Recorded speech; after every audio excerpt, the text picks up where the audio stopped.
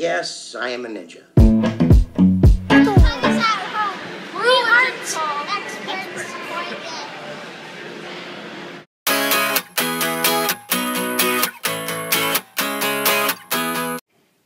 So we tried to make a replica of the ice at home. It didn't work though. At first we weren't sure why, but the ice was bubbling up in the middle because ice expands when it freezes. So we tried like plastic, metal, all those things. And then finally we got a smooth ice surface. We tried it, but on the first bounce it shattered. And that was only a test bounce, so it can't work if in one bounce it shatters. So we weren't sure why, and then we figured out it was because of the material.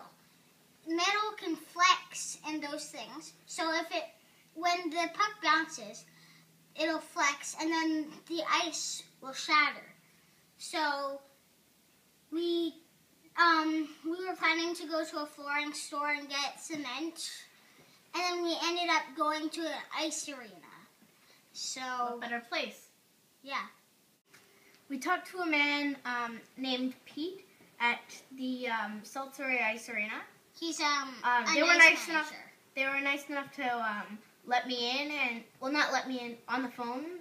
They were nice enough to give me over to Pete, and we asked him some questions, and he gave some great answers. So we asked him questions like, what was the temperature? Are there chemicals? Does the paint on the concrete affect the ice or surrounding it whatsoever? Any of those kinds of questions, and we got some answers. The ice rink is held at 30 degrees Fahrenheit.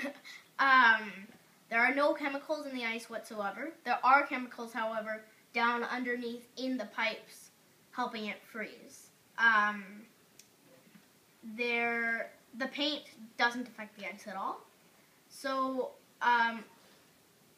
yeah, I think the reason that we didn't get it before was because the plastic moves around, it bends, it does all this stuff, and the ice can't bend along with it. So all the ice ice is a solid. It shatters, right? So I think what we needed, and the reason that the ice at the rink is it doesn't shatter, is because they have cement under it, and cement never flexes, always keeps its shape, and so it's like a very strong material, whereas plastic or metal, as we tried at home, wouldn't work. We've decided to take our hockey puck challenge to a public skate so that we can test it on the real ice and have our real ice rink. Right now what I'm making is a scale, and basically it's going to track how high the puck bounces, and at its top we'll freeze it right there, and then we'll see exactly how high the puck bounced on the scale.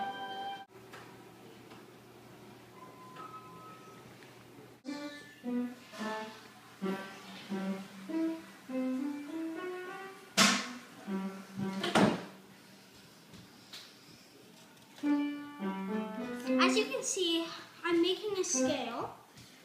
Each blue line represents a centimeter, and each black line represents 5 centimeters.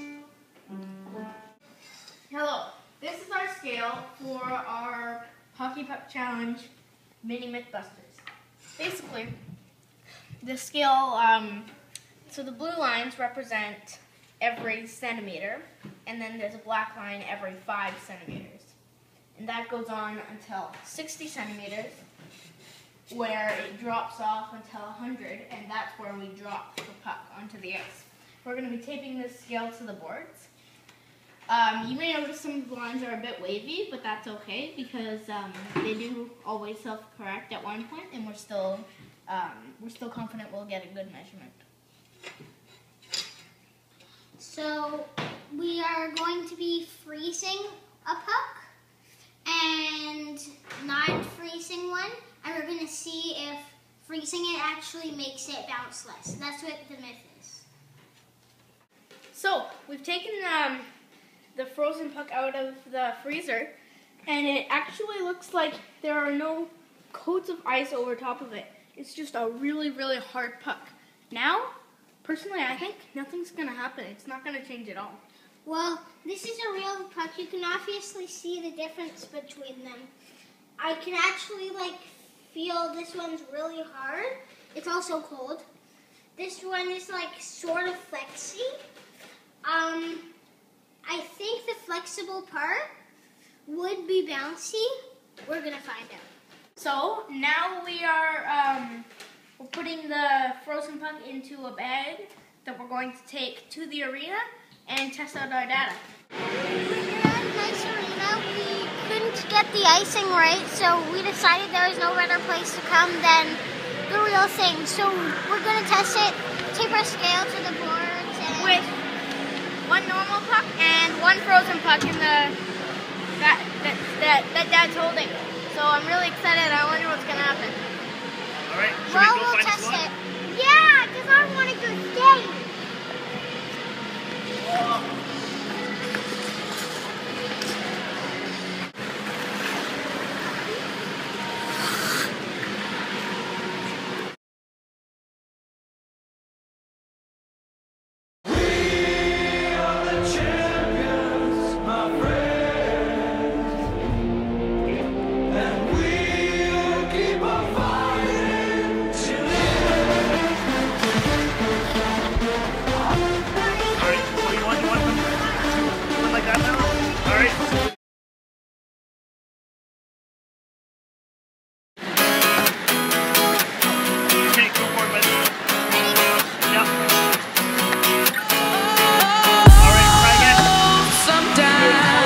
I get a good feeling. This is frozen, right? Yeah. Okay, that was I get a feeling that I never had before. No, I get a good feeling, yeah. Oh, sometimes I get a good feeling, yeah. I get a feeling that I never had before. No, I get a good feeling, yeah. Yes, I can. Doubt, better leave. I'm running with this plan. Pull me, grab me, crabs in the bucket can't have me. I'll be the president one day. Jam will be first. Oh, you like that gossip? Like you the one drinking what gossip.com. Now I got a word for your tongue. How many Rolling Stones you want? Yeah, I got a brand new spirit speaking and it's done. Woke up on the side of the bed like I won. Talk like. So we've done all our testing, and by my opinion and by Milo's opinion, we have probably confirmed the myth, but we can't say anything until we go back to the shop and do the real data analysis. And we're gonna measure how many centimeters it bounced frozen and unfrozen, those 10 times, and we're gonna average them out, and then once and for all, we'll see if this myth is confirmed or busted. 15. It's just higher than 14. That's 15, right? That's Make a it 15. 15 I want to break the record. Just make it 15. Underneath the line. Mom, you got it over than 14. So far, we've done all the frozen ones and 3 out of the 10 unfrozen ones.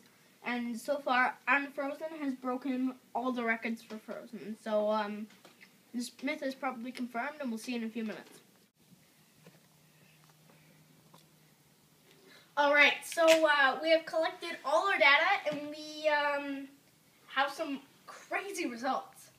The first way that we have shown our numbers here is the average, aka the mean.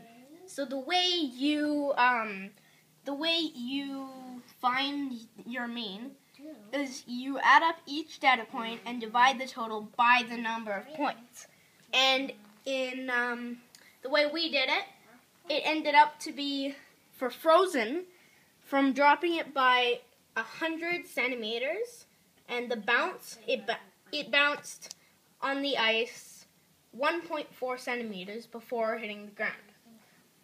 And for unfrozen, again from dropping it from 100 centimeters, it bounced to a high of 12.0 centimeters at average. Yeah, so there are some other ways that we've collected our data and shown it also. So one of the other ways is the mode. That is when you lay out your numbers and then you pick the one that occurs most times in your counting.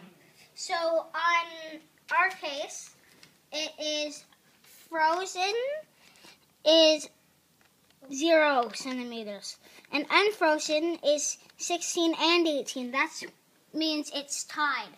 And when that happens, it counts both, not in between. It does both. all right, and the last way we did it is our median. So the way we did our median was we gather up all our numbers and put them in order, and then the 2 or 1 middle numbers. Usually the 1 middle number would be your median when you lay it out, like 0, 1, 2, 3, 4, 5, and etc. If you have 2 middle numbers, though, if it's an even number that you have, then you count both of them as your median, and then put the right in between both numbers. So if it was 12 and 14, the answer would be 13, and so on.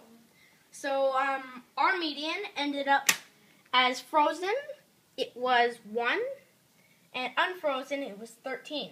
So we had some crazy results. None of us expected, but I mean, that's all part of learning, right?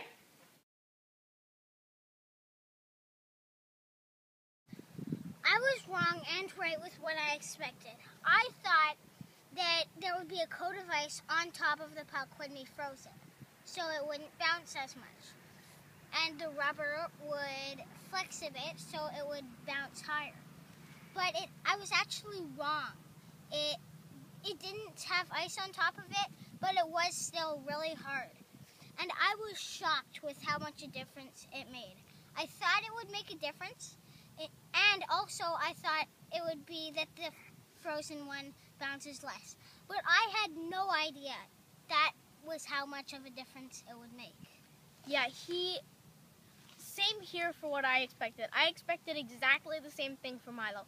I knew the NHL had a reason for why they froze pucks. I knew they didn't just throw them in a freezer. But I didn't know by how much. Like, this was like 11 centimeters in difference for how much they bounced. It was crazy. It's crazy. And so Josh did think he didn't think there would be a difference until I told him the reasoning of why it would. And then he thought, like, oh yeah, that's a good reason. That would be why. Right, and yeah, it seems as if throwing pucks in a freezer for even just like 20 minutes really reduces the bounce of how much the puck has. So our hypotheses were they Half were right, right. half wrong. They were right, but we never expected such a big margin in between frozen and unfrozen pucks.